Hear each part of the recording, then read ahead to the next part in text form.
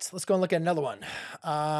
Bearings. So this one says from city A to city B, a plane flies 6,500 miles at a bearing of 48 degrees. From city B to city C, the plane flies 8,100 miles at a bearing from 122 degrees. Find the distance and the bearing between city A and city C. Okay, so that's a lot going on. So it says from the city A to city B. Okay, so what I'm going to do is we have bearings. So I'm going to draw an XY axis.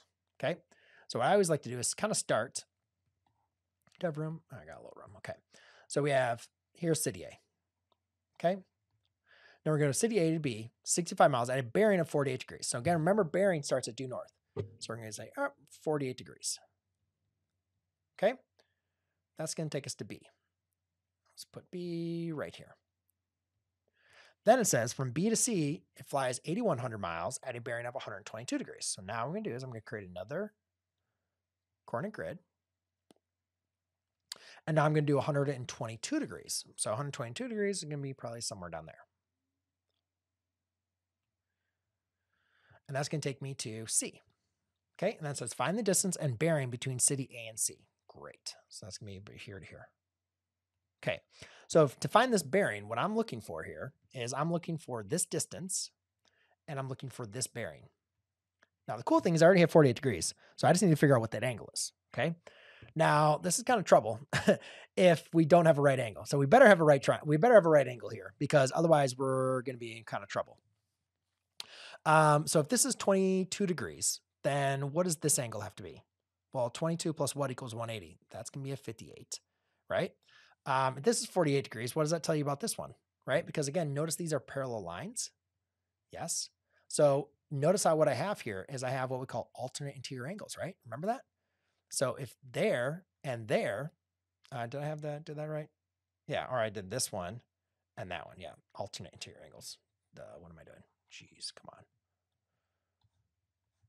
Right? So what I have here is basically this angle and that angle are equal to each other. So if that's 48 degrees, that means that is 48 degrees. And that, I'm sorry, 48 degrees. No, that is not what I was looking at. If that was 48 degrees, that was not supposed to be 48 degrees. That was a mistake then. Because I was trying to make that to be a 32 degrees, which is incorrect. So I made a mistake there. I was actually doing this calculation wrong. So hold on a second. So we're going to change this. Sorry about that. I just noticed I made a mistake when I did this problem. Well, did the problem and created the problem. This needs to actually be a 32 degrees. Sorry about that.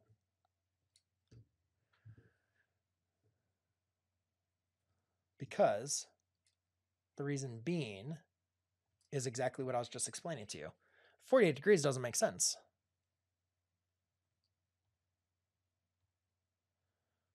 This has to be a 32 degrees. Because if that's 32 degrees, then that has to be 30 degrees. And again, like the reason why I know that we have to have that is we have to have a right angle. Because otherwise, at least what we've learned so far in this chapter, we don't have enough information. Okay? So that is going to be 32 degrees. Okay, the reason why this is, again, so important here, what we're looking for is let's kind of redraw this triangle. All right, and actually, let me go and draw the sides here that we have. Find the distance between A and C. Okay, yeah, we don't have that. So we have, this is 6,500. Right, and then this was what? 8,100?